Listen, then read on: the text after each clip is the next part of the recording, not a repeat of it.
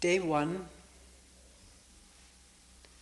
of the July 98 7-day retreat in Springwater.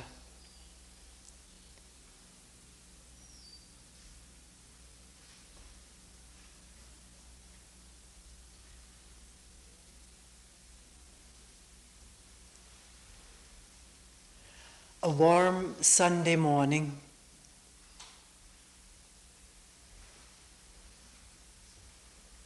Are we here?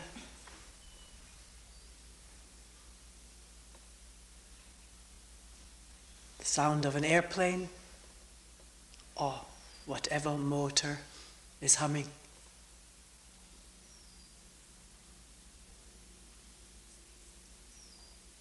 Some birds,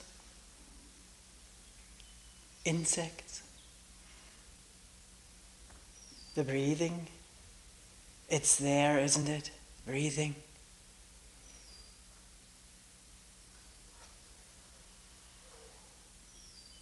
All kinds of physical sensations.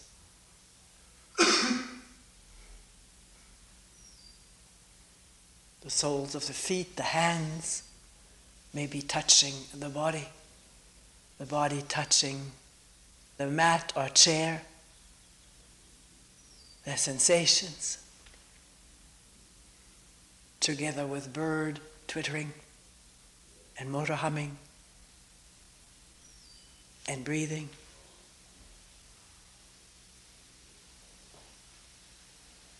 Thoughts, are there thoughts? Lots of them? A few?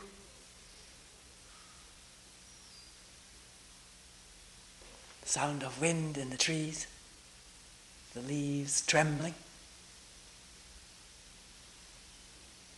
Are we here?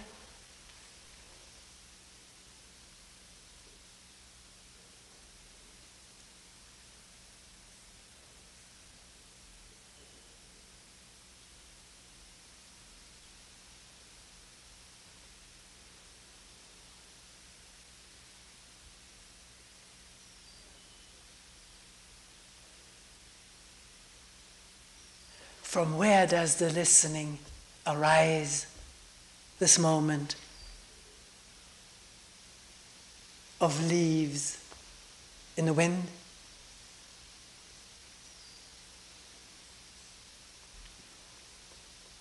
That's what we usually talk about in the first day, listening. Can there be a fresh listening this moment of simply being here?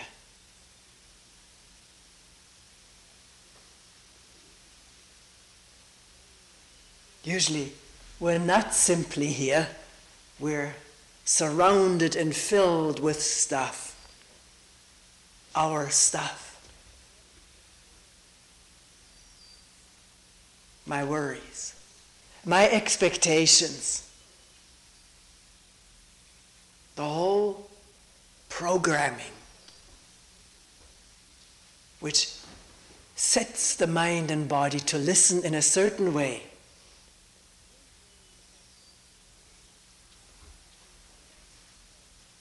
I'm very worried about something right now, something happening at home, or projected in the future, something that may befall me, or my family, or the country, or the world. If there is great involvement with this, can there be listening to birds singing and leaves trembling and breathing presently?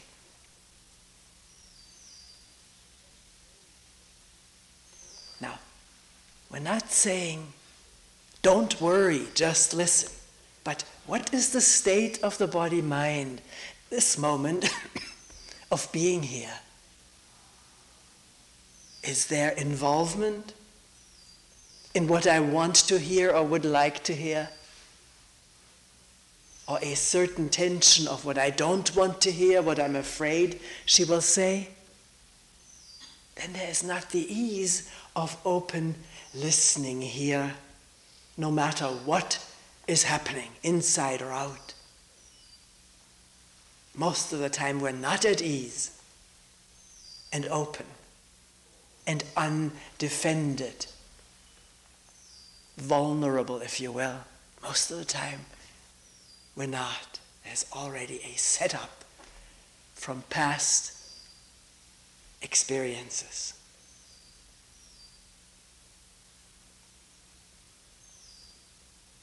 Which prevents simple listening.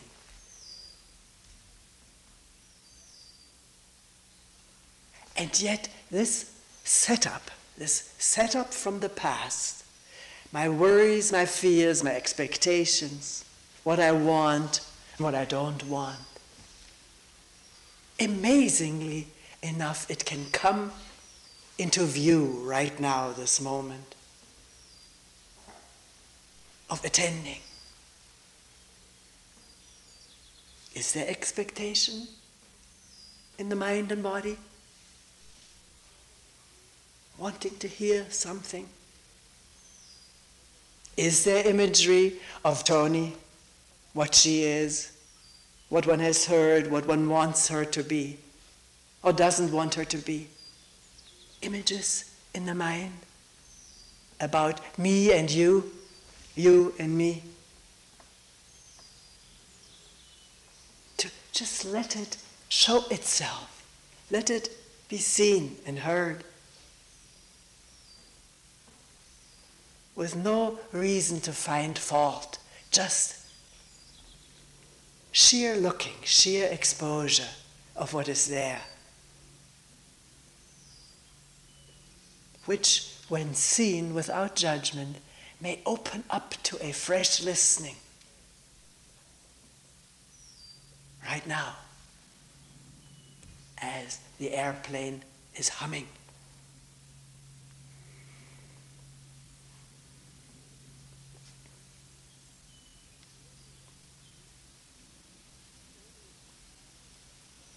Our training in listening, from earliest childhood on,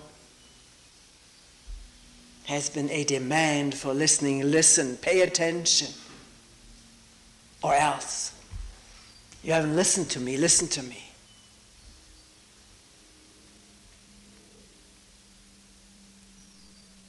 And by being made to listen, threatened when we didn't listen, or punished, or rewarded when we did pay attention precisely to what somebody said, following it, obeying it, remembering it, being able to repeat it, repeat to the teacher what he or she asked us to listen to.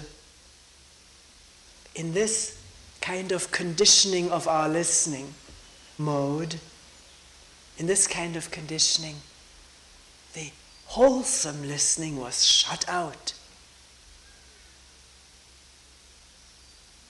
Little children who are everywhere with their eyes and ears, easily distracted, we say, always looking at or attending to something new.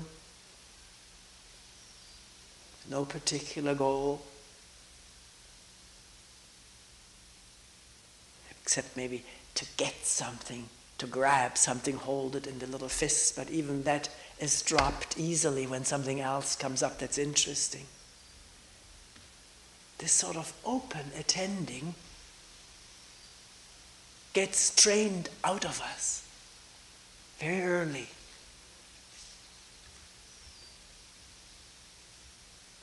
And a directed listening and looking is trained and instilled, which is goal-directed, is rewarded, or, if insufficient, we're punished or reprimanded. And here, coming to a beautiful, open, light place, quite a few like-minded people. Maybe there's a possibility of discovering newly this childlike listening and attending without a purpose, just being here with what's there, with what presents itself inside and out.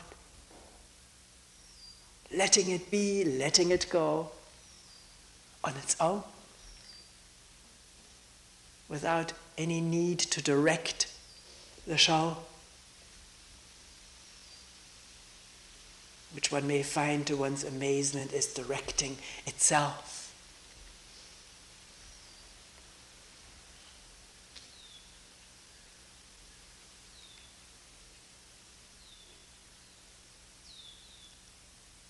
Is there expectation in the mind? We've asked it freshly many times to not say, no, I don't expect anything, I come here without expectations. Or saying, yes, I understand, I shouldn't have this expecting mind. This is not the open way. The open way is without conclusions and opinions. It just reveals what is there. Not that it shouldn't be there, or denying that it is there, or justifying what's there. It's human nature. That's how we all are. All of that is not this present openness to discover this whole dynamics of expectation, which controls and constricts our being most of the time, always or most of the time, expecting something, or wanting something, which is another form of expectation. So, rather than what is the usual habitual thing, moving with the expectation in fantasy, in imagination, and the whole body going along with what is imagined and expected and wanted. This organism is a most faithful accompanist to the tunes of thought and imagination. It accompanies everything with some form of energy, some organ and gland and muscle participation in expecting something. So, for a moment, when the question arises, is there expectation going on right now? To stop, look, and listen freshly. And feel the hum of wanting and anticipating. Feel the hum, the motor of it. Without blame or fault, finding, or condemnation, or justification. If the quick judgment arises, feel the sound of judgment within, and how it blocks out simple looking. Because at the moment of judging, there is preoccupation with what we think and assume is right and wrong. And that preoccupation with the ideas of right and wrong block out the sounds and sights and sensations presently taking place. Is that too difficult to follow? First day of talk, it's often difficult. One may be very tired from the trip. It's not slept very well. So, we'll say the same things over and over, maybe a little bit in new ways, because there's no rote memory here operating, but we're looking together at this whole seemingly complex affair of listening, which can be so simple. A moment of simple being. Expectation that was there has been exposed. and in the exposing doesn't need to operate, because it is seen that dwelling in expectation is a different way of being from just here-ness, now-ness, in touchness. Can you see that? The difference between thinking about tomorrow and what will happen to me or how the day will go, dwelling in thought projections, and peep, peep, here, breathing, physical sensations in this body.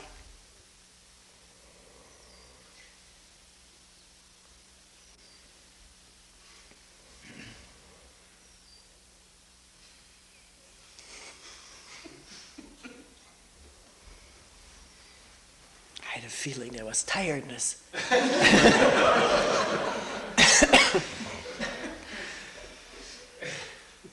It's all right. I once was asked to give a talk at the San Francisco Zen Center.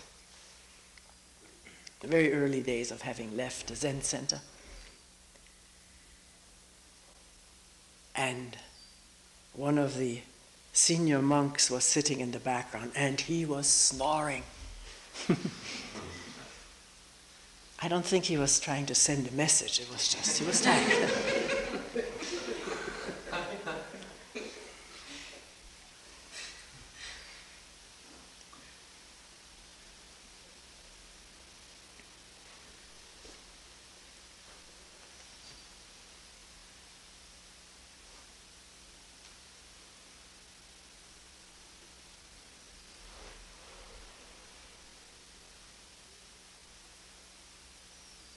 Is it difficult just to be here?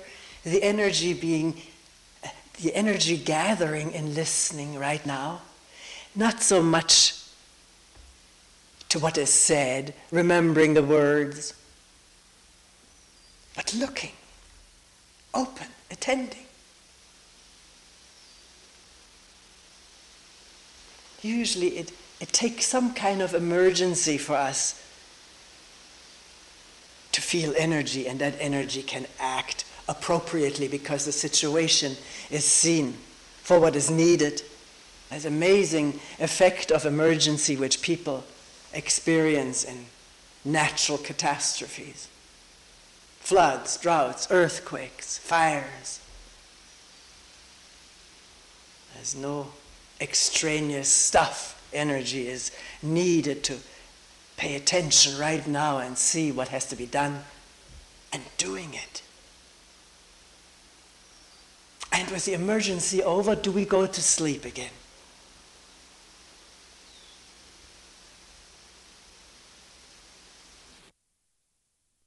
Or is a moment of inattention in itself a mini crisis?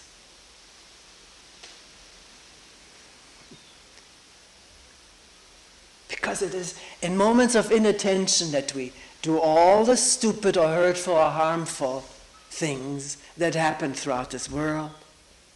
It all happens in inattention, involvement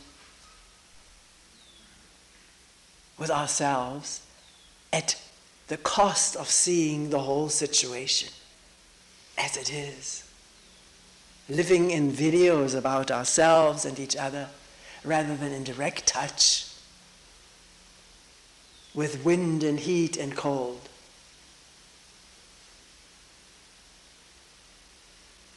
And the movements of this amazing body-mind.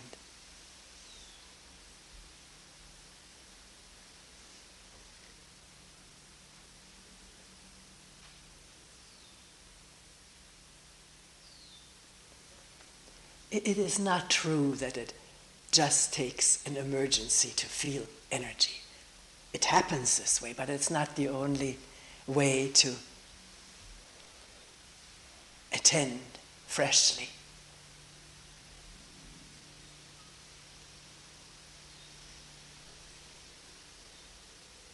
Are you here? This moment? Right now?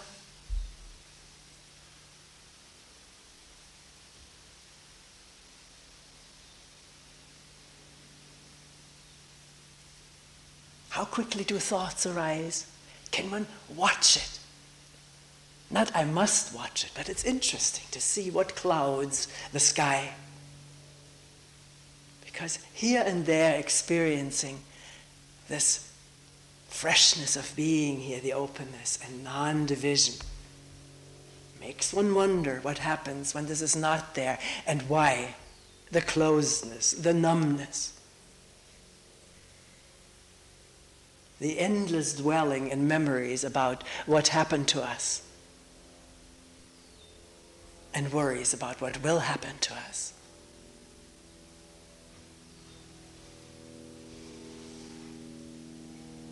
People say, why this attraction with looping around about a possible future happening? Why this attraction? Why this preoccupation with it? Is the question alive and real?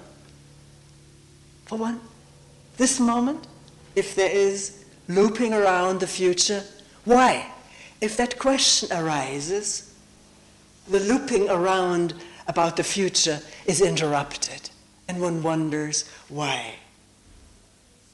And not to be seduced by the habitual tendency of the brain to look for an answer, an intellectual answer. It is because of this, or it is because of that. That's our customary way of answering why questions.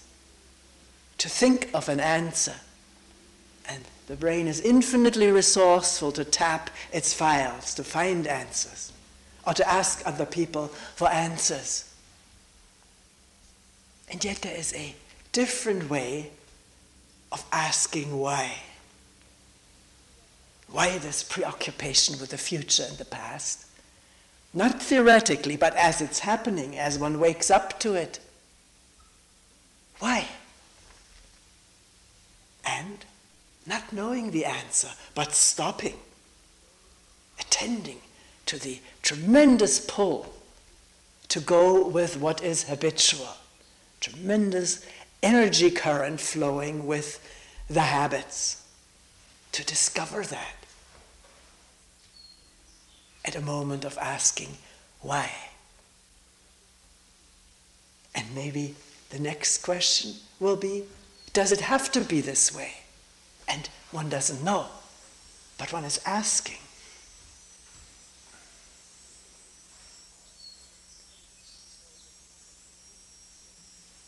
See, tendency to go with habit, to think in a certain way, and then why? And to watch it, the strength and power. And then ask, does it have to be this way? Not it shouldn't be this way, but does it have to be like this? And listening quietly, inwardly. And there is the sound of leaves in the wind, isn't there? The birds calling and the breath in and out.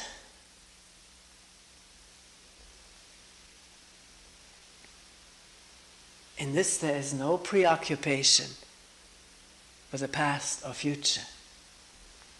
There isn't even the present, that is just another thought. It's breathing and listening and being here. And spotting the expectation and wondering why. Why every other moment expecting something different? Why? And not knowing the answer, just watching the pull of habit to expect something different the next moment. Why? Not always because of this and that and so forth. We're conditioned beings, that's human nature. Why? And not knowing the answer. And therefore attending freshly to something that's there, but we don't know why.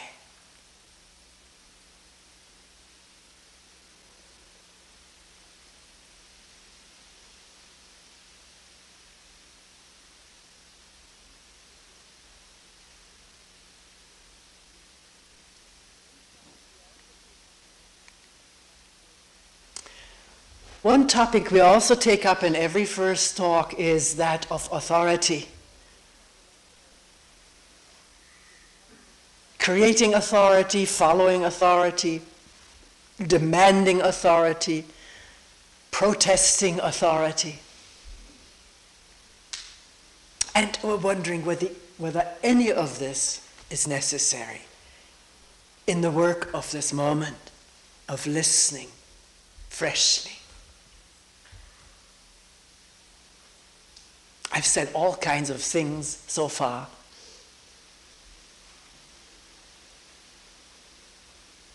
Were they said with authority? Believe me, I'm telling you the truth. This is what you got to remember and tell other people and bring up for yourself. It may be heard this way. At times there's a lot of energy and there's emphasis in talking, which is or may be interpreted as an authority speaking. This is not what is really going on. There's just a sharing, an offering to look at something together. This whole thing of listening and narrowness of listening, because there's expectation in the mind, is not a matter of authority saying this, but let us look at it. Is it really so? Can we discover it for ourselves? Not speaking from theory, but from watching moment to moment what goes on in this body-mind, which is a shared affair. The process and dynamics of expectation is the same no matter who you are or where you are.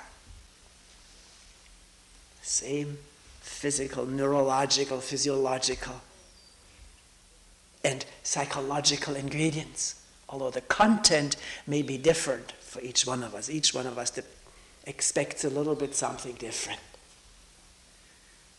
Sometimes not, sometimes it's very much the same. But I'm not talking about content, I'm talking about process. And not talking about it to become authoritarian and imposing views on people. Sometimes I get this feedback. You're just voicing your opinions.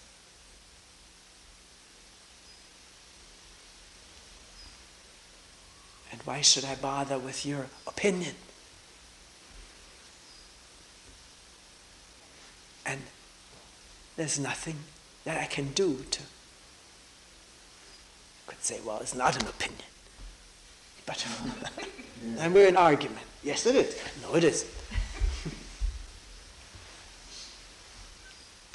So can we listen without rejecting, even if something hits us as being wrong? Usually when we're hit, there is something that is resonating.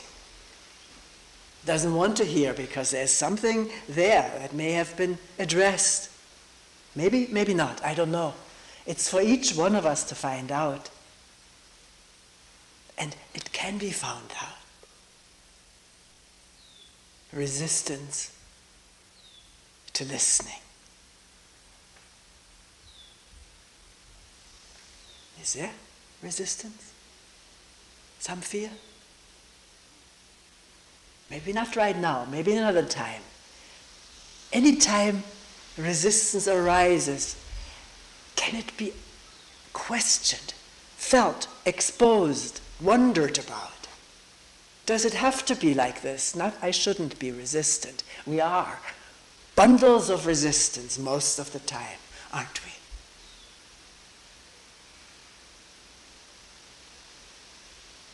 Not wanting this, being afraid of it, protecting against it.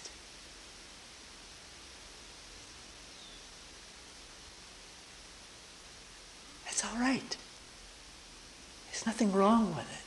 What needs to happen is let it be brought to light, let it be irradiated with attention and wondering why. Why this resistance? And does it have to be this way? and not knowing the answer, but beckoning to attend, to watch it freshly. Like as though it was a purely scientific experiment to watch resistance in myself. Not for gain, not for loss, for the sake of finding out what is true for human beings like you and me, resisting each other so much, most of the time, for millions of reasons. But what is the resistance itself? This barbed wire fence.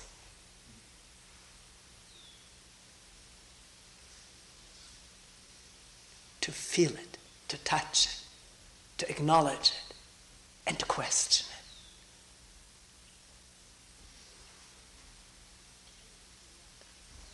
it. And one may find to one's surprise and delight that questioning something innocently, purely,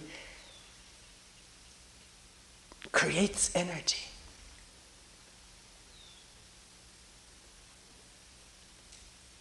The energy to look and listen anew.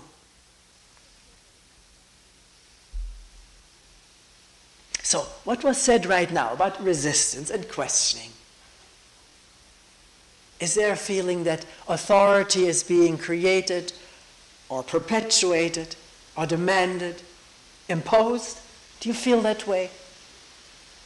And if you do, please bring it up in meetings. We'll look at it freshly.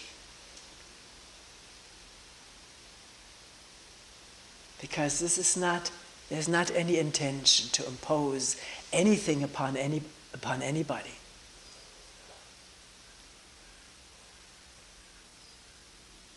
But to illuminate what rides us and drives us and makes us suffer and feel such separation from each other, such unnecessary separation and division.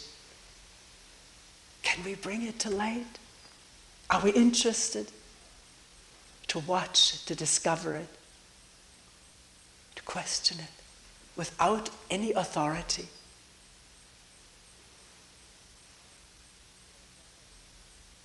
Light shining on something in darkness is not authority, it's illumination.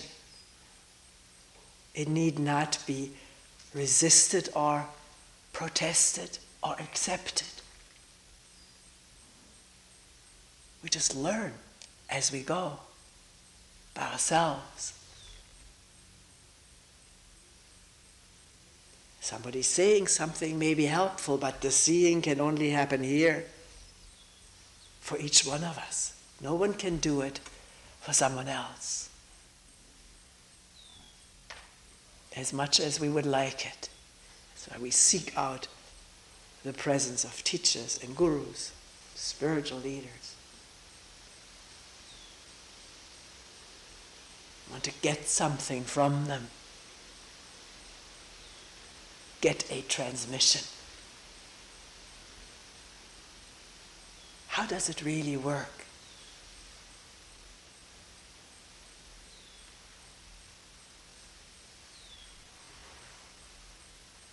When there is no division between you and me. We're both seeing the same thing at the same time.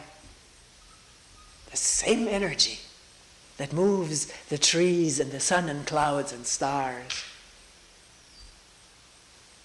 And yet is so still in its very depth.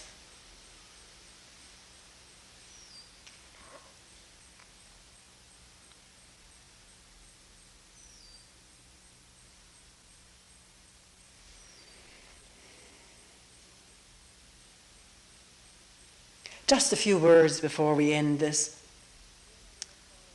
Question comes up a lot. Well, if you're not an authority, not a teacher or a guru or whatever, then what is our relationship with each other? We need to think in those terms, at least in the beginning.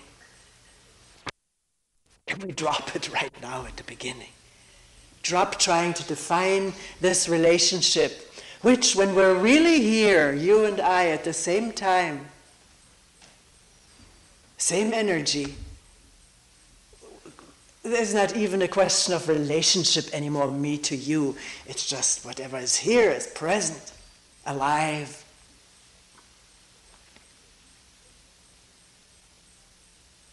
But if we need to think about, and there's nothing wrong with the mind wanting to represent to itself what is going on, somewhat abstractly, abstracting from the directness of being together. Can our relationship be one of friendship, sharing, respecting each other, respecting each other's quirks? By that I mean not me trying to change you and you not trying to change me, but first of all, let's find out about ourselves and each other in a new way.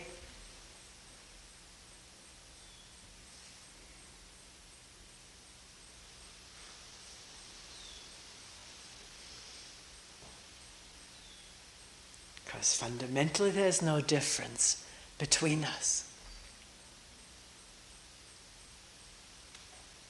except differences in conditioning, in cultural background, social background, all of those differences, which seem to amount to a lot, but fundamentally amount to nothing if we're not identified and protective of it, and assertive of it, or denying it and rejecting it. Just let it be. In vast empty space.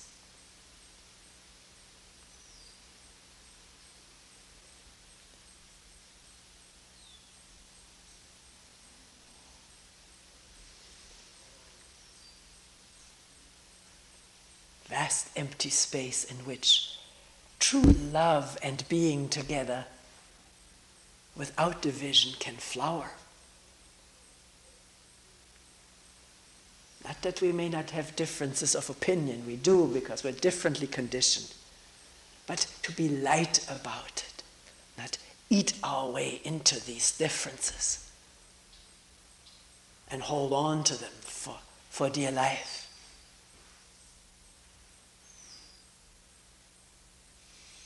So what am I right now? This one moment of listening without knowing.